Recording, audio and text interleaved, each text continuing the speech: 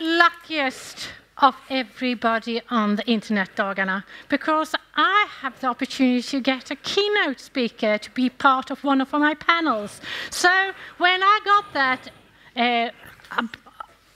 opportunity, I said, yes, I want Ed Cooke. So I invited Ed Cooke to be part of a panel talking about digital literacy. So please join us, Ed Cooke, Mark Smith, Linda Manilla, Lisa Söderlund. We are going to address the issue about if digital literacy actually is something that schools ought to be educating students in. We have this debate in Sweden about digital literacy. I don't know, I think you have read the article on Debatten that said digital literacy isn't actually a subject that teachers ought to be engaged in because there is no such thing as digital literacy, and if there is, it's some knowledge for an expert. And as I see it, Ed, you may be the expert in this area. What do you say? Do you think schools ought to be engaged in doing digital literacy for small children, children in the age of 7 to 15, or should we start later when they come to the university and actually make choices what to do? What do you say? Hello, everyone. So I guess I have two slightly divergent opinions on this one. I think that it's extraordinarily important that come one's late teens and adulthood, that people have agency in their world. And so obviously we live in a digital world, and so without the ability to act within it, you're kind of you're cast adrift. You're not able to be to express your creativity and participate in the world. And so in this sense, I'm kind of very strong on sort of digital literacy, etc.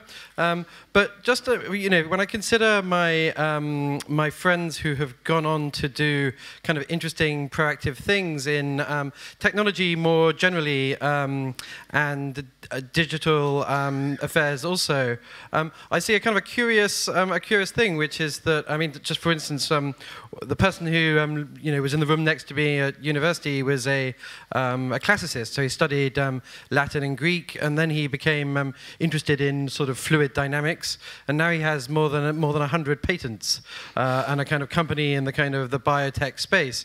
And it's kind of an interesting example of someone who sort of didn't have access to the underlying kind of concepts and the rest of it, but nonetheless had a sense of gumption, you could say, or the rest of it, which didn't actually come from direct exposure to the thing, but instead in being given lots of responsibility and a sense of, I mean, the nasty way of saying it is entitlement. The positive way is saying sort of a sense of action. And so just to kind of tie it back together, I think that digital literacy is great, but I think it has to also be tied to a sense and expectation that people can kind of influence their world, and that digital literacy by itself is not enough. It isn't enough. What do you say, Lisa? Is it enough? Should it be actually a subject by itself, or should it have this immense, impressive... We have a whole day around digital knowledge. Yeah. And it isn't just this day, it's tomorrow, and in the school in Sweden we talk about it all the time. Is it actually that important?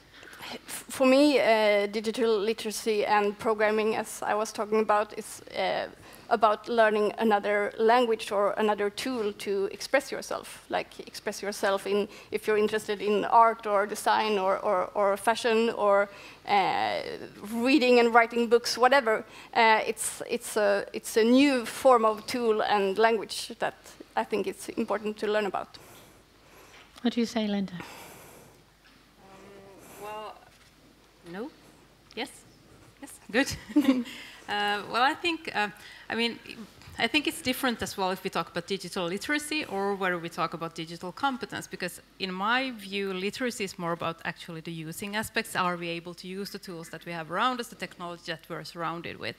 So that's one aspect of it. And of course, since we're surrounded by the tools, we need to learn how to use them, because otherwise they will just, if we don't know how to use them, we can't utilize the technology that could actually help us in whatever we want whatever we want to accomplish and do. But then if we take the digital competence aspect, which then again has more to do with understanding, or not only the using aspects, but also the understanding, because if we think from a teacher perspective, we've been talking about this TPAC for quite a while. It's about having technological competence, about having pedagogical competence, and about having content knowledge and competence. And of course, first and foremost, we've been talking a lot about, okay, so we have to have this content that we want to give the kids, but then when we got the tools, we also had to learn how to use technology to actually teach that content, or in using those tools in a pedagogical way.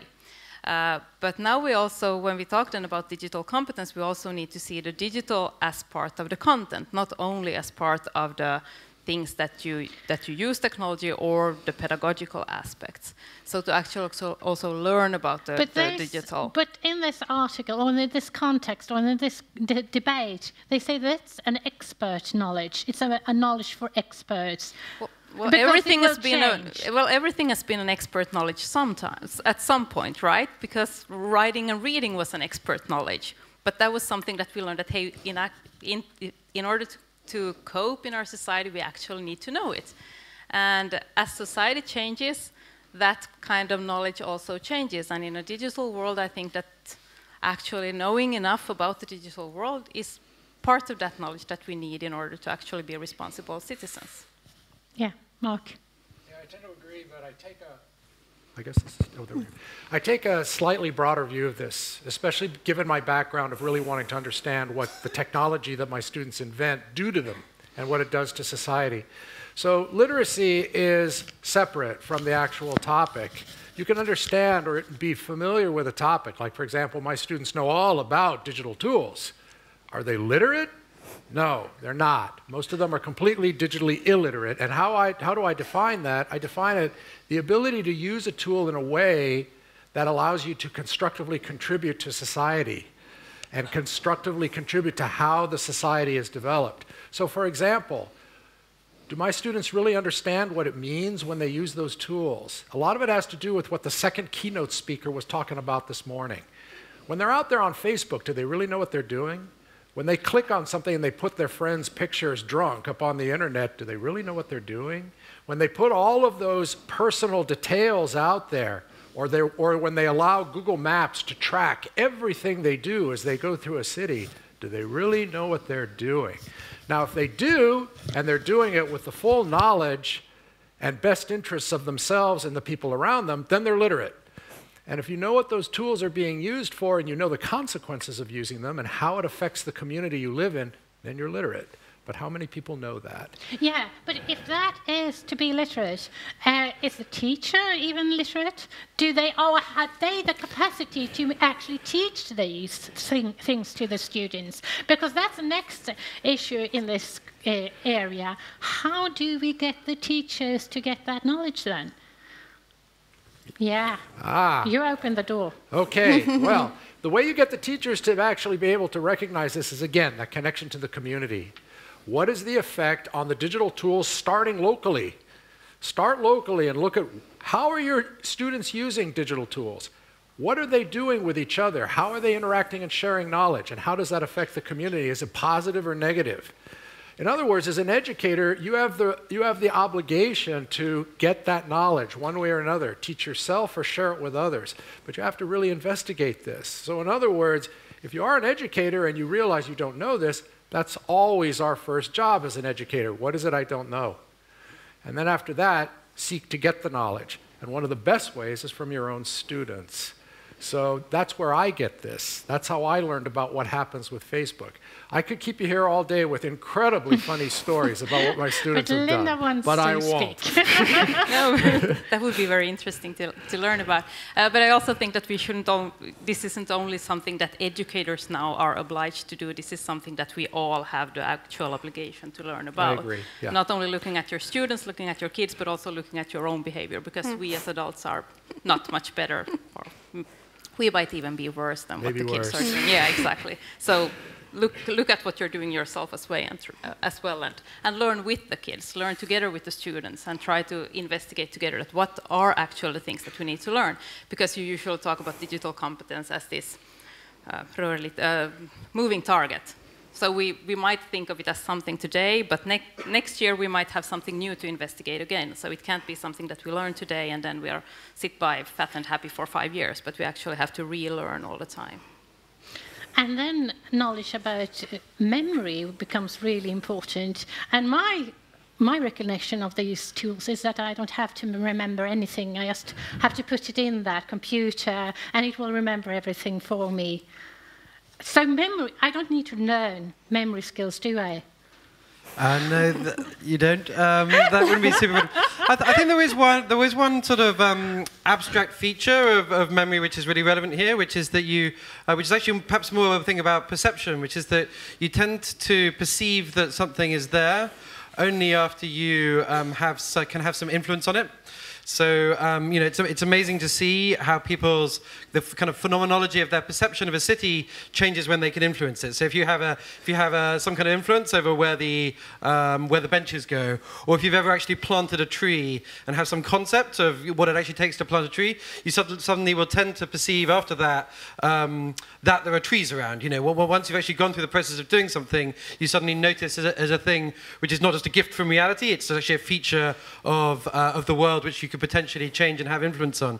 And so, kind of vibing off what you guys were saying, I think agency is at the heart of this, and I think a kind of expanded notion of literacy, which really emphasizes being able to sort of notice that you're within the tool is one thing, but being able to proactively hack it is a totally different thing, which then gives you a thing. And I do have kind of interesting. I was chatting with a friend the other night about how this view that maybe the internet was at its best in about like 1997, and everything else has been sort of a kind of regrettable thing. And if you think about the magic of the internet at that time, it was the magic of connecting with people who and being actually really quite nice to them in sort of anonymous chat rooms and so on and so forth, where there was this sense that there was a possibility for new forms of social connection and new forms of society. And the last time we had that in any kind of form at a mass scale was in the brief, spectacular and somewhat ugly rise of chat roulette, where there were these wonderful evenings where you'd spend sort of time singing songs to Russian sailors on the other side of Russia and so on. There was this sense of connection. And one of the things about contemporary digital tools is they're so well made, so pervasive, and so powerful that it's actually difficult to think of like how you can improve on the Facebook groups experience or whatever it is. And so I don't know what to do about this, but I think there is a good argument for lots of sort of short-sighted regulation, which makes it really difficult to build a big internet company, allowing 1,000 flowers to bloom in communities, or perhaps some other mechanisms to create digital agency. What are your thoughts? I can just connect that to one of our children that was attending a code club at the Spotify office in Gothenburg. They were asking us beforehand, how do I get into the app? Because they couldn't really see for themselves that it was an office with human beings sitting there coding Spotify. So you think of all this technology like just technology, and it's like given from God or magic, as you said, the internet was magic. But we need the kids to understand that it's actual persons, it's human beings behind all technology, and you can be one of them also. Yeah, and you said earlier, the question was, is it enough, or should we learn it at 7 to 15, or could we just leave it to later? So to spin further on this, so if we leave it to further, then we definitely lose all the girls, or then the risk of losing the girls will become even bigger, because as we heard in the keynote, if you can't see it, you can't be it. So the younger you are, when you can actually see girls talking about these things, seeing people of your same skin colors, people that you identify with, talking about these things, actually doing things concretely about them, the bigger the chance of you actually finding yourself in that spot later on. So I think waiting until university is way too late. You shouldn't wait till. And also, I think, also leveraging from the second keynote speaker, I really think that bringing into the classroom serious content dealing with the code of ethics. What does it mean to be what is the ethical use of digitalization? And I think having that is also a vehicle, another form of agency to be able to do this, so that students understand, and as part of their critical thinking and computational thought, be able to say, what is the consequences of doing this? And I think that would be another way. How have you thought around that ethical implication around doing a language app for memory and all? How do you actually make it ethical? Well, God forbid that people would speak to each other. But we have to be nice as well, don't we? Yeah, or can I say that's true. That's bad true. stuff? I think that certain digital platforms kind of have more power and responsibility than a language learning app in this respect. What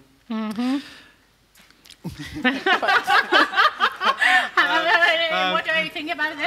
But it's actually I haven't got a micro anecdote. We spent quite a lot of time thinking about what our introductory language stuff includes. Just in terms of when I talk to my husband, he knows every Finnish bad word that ever were, and he knows everybody. He knows the Czechist word for all the ugly stuff. Yeah, maybe you start there as well. Well, yeah, in terms of choosing the content, we do try and bias the content towards things which will create conversations, which aren't necessarily positive things. So, for instance, we have a problem is an early phrase which generates this type of stuff. I mean, one thing which I think is sort of which is I think which your anecdote relates to is that the digital products are kind of inscrutable.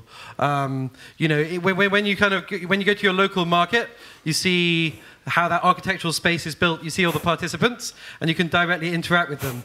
And I wonder if there is some principle of digital product design where you could kind of double-click on any feature and then get a kind of a live stream to the 3 people in the Spotify Gothenburg office and get more of a sense of actual human causality behind these things. How would you think about that?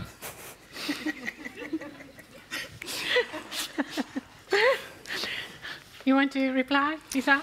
I think that would be lovely. We're talking about like digital volunteers. Maybe we could do something like that, but maybe hard to work with. Because we have this telly on the area in front of this keynote area, where you can look at our co-working space, go to TA. You can look into it live as it's happening.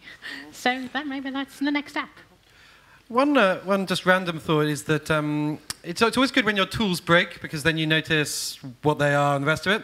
And it would be quite fun if we could create some kind of any tool with more than 100,000 users would automatically be broken for 1 day a week, or something like that, to give kind of the local internet the chance to bloom and local digital tools the chance to. And you think that would actually make people more goodwill towards the need of digital competence and the knowledge about digital tools? Oh yeah, totally. Yeah. Because then we can interact with it and make it better. That's it. I think that's exactly it. And just to sort of reiterate the kind of serious point here, I just don't think that you have a sense, or you don't really perceive, or have a real sense of agency over something you can't affect. And this is the kind of. I think we should end there, because that is actually, that's really true, because that's the need for digital knowledge and competence. You can't have any agency over something you don't know. So that's why we have to have education in it, don't we? Yes. Yeah. And I hope everybody will learn language through your app. And memory tools. Yeah. Anyway, in Swedish, nu är det lunch. Det är en lunchkeynote som heter Max Tegmark. Och vi träffas här igen 2:00, då jag ska presentera vår statistik om barnens vardagsanvändning av internet. Thank you. Thank you very much.